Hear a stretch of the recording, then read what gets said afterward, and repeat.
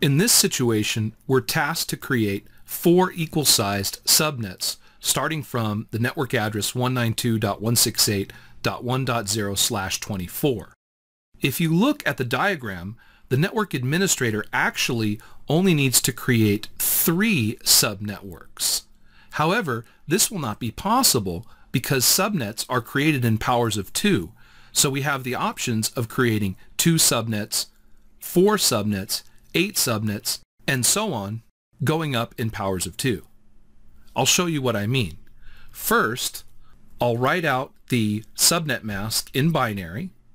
So we'll be borrowing bits here from the host portion.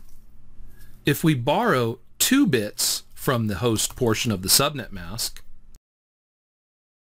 we now have 2 subnetwork bits, and 2 to the second power is 4, so that will create 4 subnets.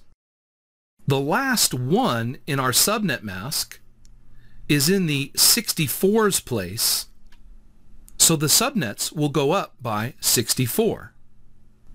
In other words, the first subnetwork will be 0/26, since we've added 2 subnet bits and we now have 26 ones.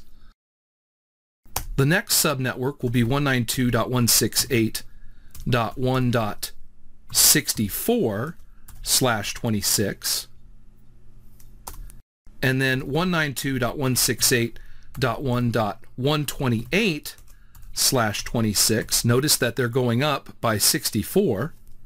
And the last one, 192.168.1.192/26.